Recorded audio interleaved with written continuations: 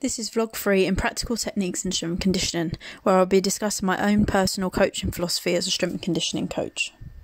My coaching background has been within female football academies.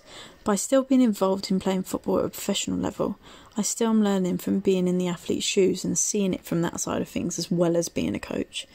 The main points that I look to make sure I do within my coaching is to make sure the athletes enjoy the session by finding ways to engage them throughout and getting the most out of that individual or group of athletes to help them become the best they can possibly be. I think this is important, and this is why I love coaching, to see individuals improve physically and to see how that can have an effect on their sporting ability.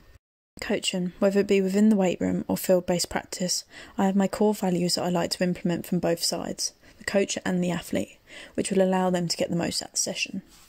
Hard work, determination, belief and trust are the 4 main points that I will break down into more detail in the next few slides.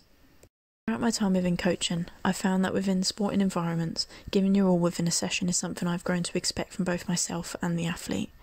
This is something that I try to make sure I give every session, whether it's within prepping the athletes' programs in advance, attention to detail within athletes' technique, or analysing athletes during and after sessions.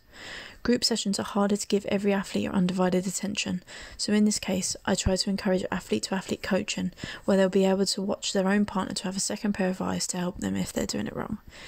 This I find also helps with engagement of all athletes and to keep enthusiasm high throughout the session. Hard work for me, for the athlete, comes from not just giving 100% in each exercise that is given to them, but also being 100% focused on the session.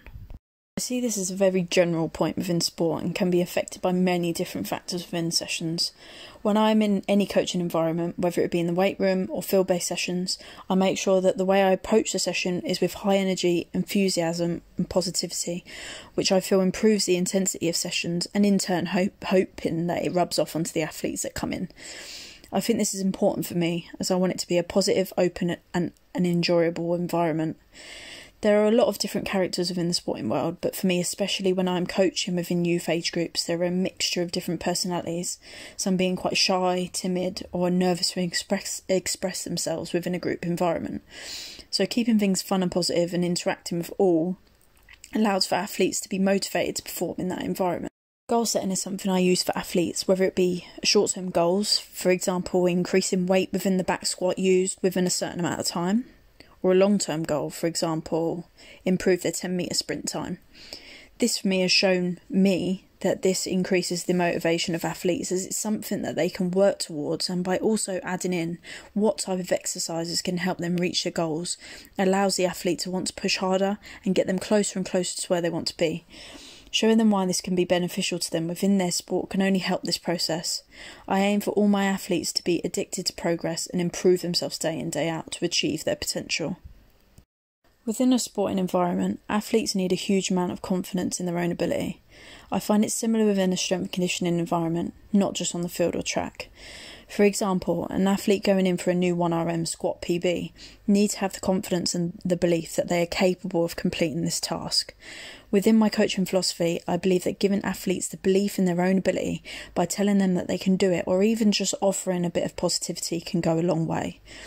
I think as a coach, sometimes people think of the physical side of our job, such as analysing, programming and coach exercise techniques.